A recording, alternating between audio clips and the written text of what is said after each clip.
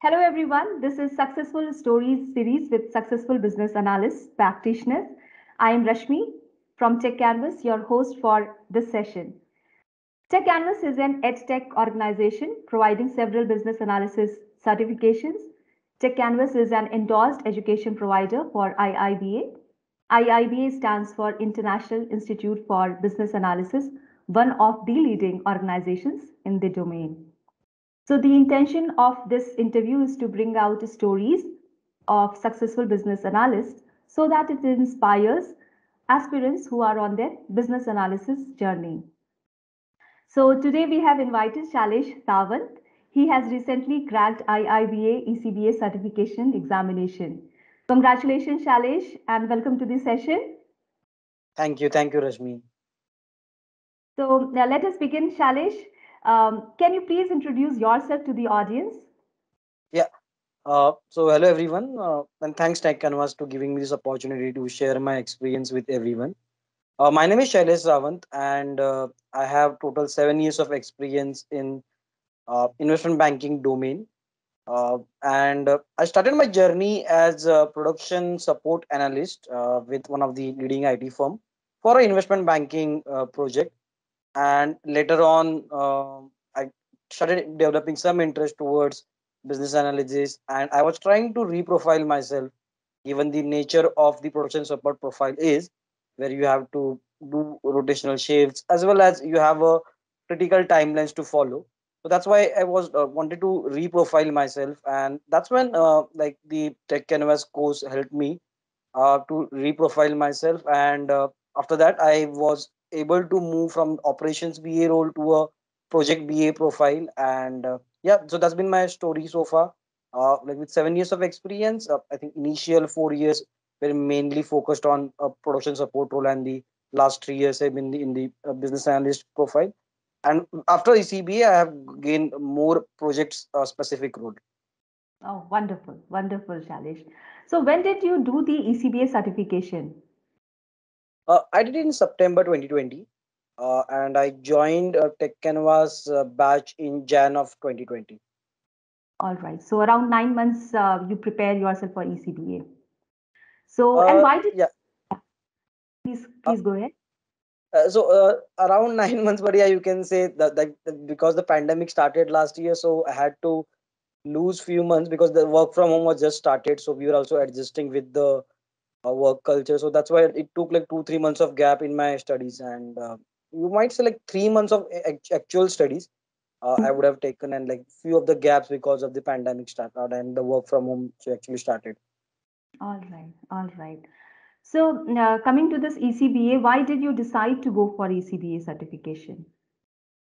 So initially, when I planned for transitioning my profile from a production support role in the investment banking, which I was doing for almost 5 plus years, and like was looking forward to move into a business analyst profile because I had very good experiences working with business analyst in my previous organizations as well as the current organization, where I've observed that they have the maximum visibility in the project, and they're able to utilize their techno-functional skills very accurately. I'm coming from engineering background, so I did my electronics and telecommunication engineering from University of Mumbai Affiliated College, and later on like got a project into investment banking. That's when the finance started learning finance and more on investment banking perspective.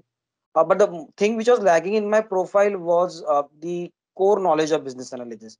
So I wasn't aware how the documentation happens, how does you convey requirements from client to uh, development team.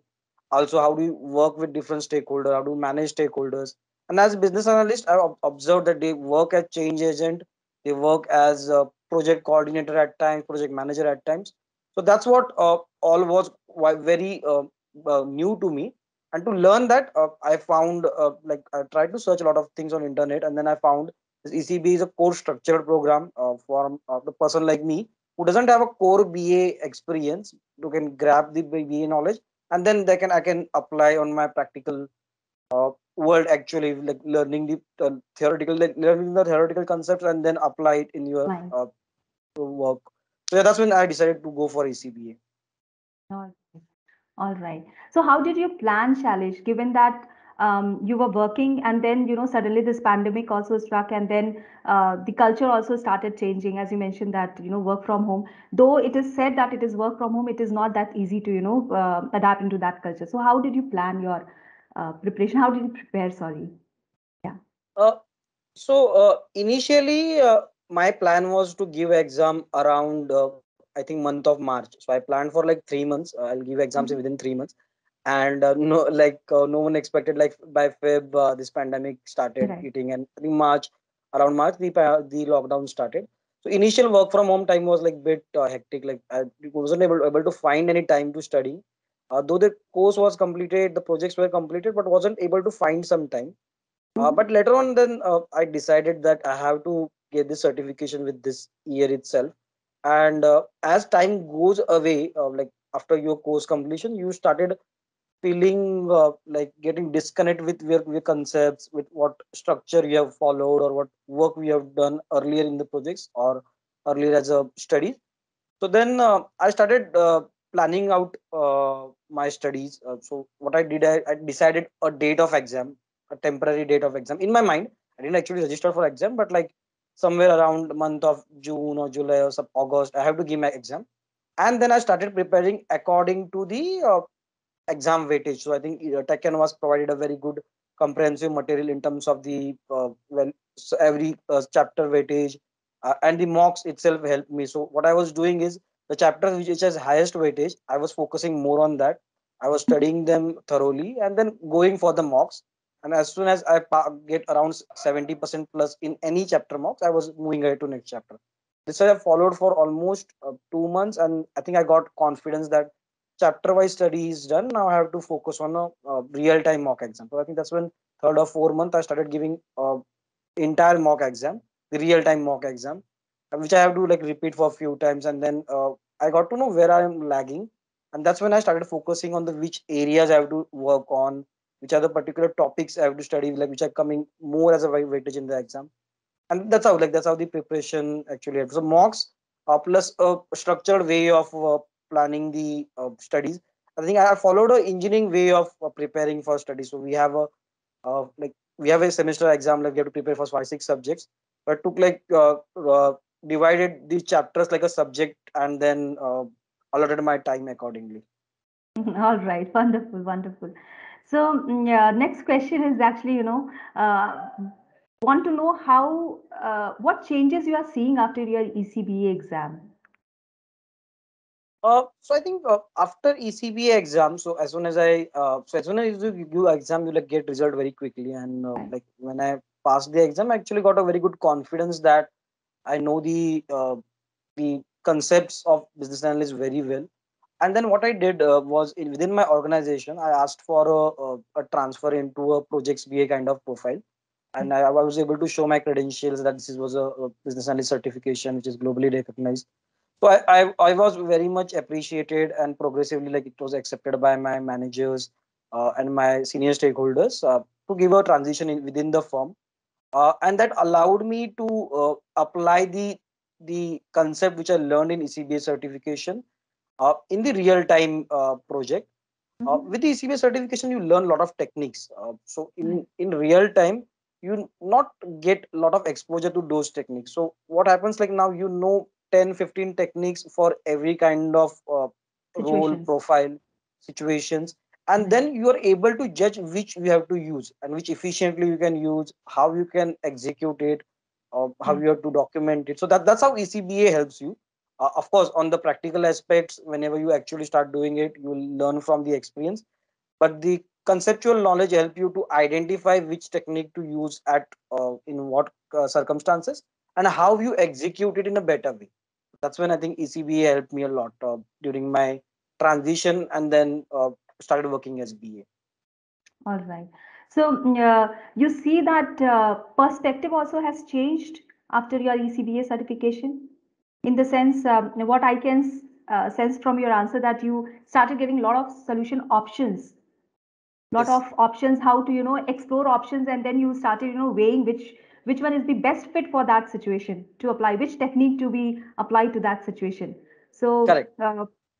So you also know that, yeah, you have different, you started feeling unlimited with different techniques coming to your mind immediately, maybe. So is Yeah, that so? yeah, definitely the perspectives get changed. I'm coming from as I said, like I'm coming from a production support background where I've did level one, level two support, and level three support as well, for few like initial few years. With the production support, like you have a daily targets to meet, you have daily activities, BAU activities. But the challenges with the this kind of transition was now coming to projects. You have to be a project like flag bearer of project execution. You have to make sure the timelines are being followed. You don't have a daily task as such. I mean, Mhm. a daily deadlines, but you have a quarterly deadlines. You have like sprint deadlines. You have weekly deadlines.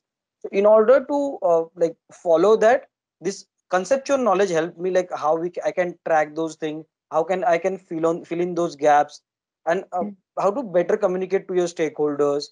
Right. Like as a BA, there are certain like hats you have to wear. At point you have to be a project manager. At point you have to be in hat like in wear hat of a day or QA team and help them as well. So and also with the client communication. So I think yeah, with the ECBA certification, your perspectives get changed. It gets better, and you actually understand how BA should work and BA actually works. And of course, with the practical knowledge, you actually gain more perspectives, and you can keep on adding on your foundation. But yeah, ECBA is kind of foundation for the transition and starting your BA journey. Awesome. Wonderful. Wonderful. So, yeah, Shailesh, last question, a very important question for the audience. Any tips and tricks you want to, share with them? Yeah, sure. So I think first I would like to say keep a timeline of your preparation. You have to have a timeline of your preparation as well as exam. What I've like experienced most of the CBA aspirants, like few of my friends also tried doing it. Uh, like they suddenly lose a track. I know this is a very big book of Babok, 500 plus pages. We have to read chapter wise, so sometimes people feel left out from the track of progress. So you have to keep a timeline like we did in our college days. You have to keep certain timeline, whether 3 months or 6 months. Keep us some day for your exam in your mind, and then start preparing accordingly. Second thing is mocks. I think you have to take your mocks very seriously. With the Tech Canvas mocks, really helped me a lot because you can actually grab a dashboard of how you performed with particular knowledge area, and then you can focus more on that. So basically, you can also like check your weightages, the highest weighted chapters, how you performed in those, and you have to keep on improving. And my personal goal was whenever you score more than 70%, that's something very good score. I actually found Tech Canvas mocks were more difficult than the actual exam. So it's actually very good because if you're going through a tough exams, then you get more confident. Then you're actually already gone through the tough consequences. So it's very easy for you during the exams. And third would be like don't try to mug up things. I think it's in the BA knowledge of bad book itself. It's kind of very conceptual in nature. You cannot mug up the things because most of the exams you will find there will be some techniques will be asked, perspectives will be asked, input, output. They will be asked in the exam. So you can go through those diagrams, important points, but you cannot mug up those. So you have to consider the logics, understand the concepts behind it, and then you can build your own notes. I had a habit of like making your own notes of maybe like input outputs techniques perspectives. It can be short simple notes which will like help you to prepare just before the exam, so kind of last day revision, because it's a very big book. You cannot actually go to 500 revise for 500-page book on exam day or 1 or 2 days prior exam. So you should have like a chapter wise short notes of yours which you can refer for like last week. So which what I did like last entire week, I just referred my notes, and like I was able to go for exam. So yeah, these are my three tips and suggestions. Great. Wonderful tips, Shailesh. Must say wonderful tips and wonderful session also. So thanks for taking out time to share your wonderful experiences and tips and tricks. Tech Canvas team wishes you a wonderful and a bright career ahead. Thank you so much, Shailesh. You're welcome, and thank you, Techcanvass team, for giving me this opportunity, and all the best to all the aspirants who are looking forward for ECB and other BA certifications.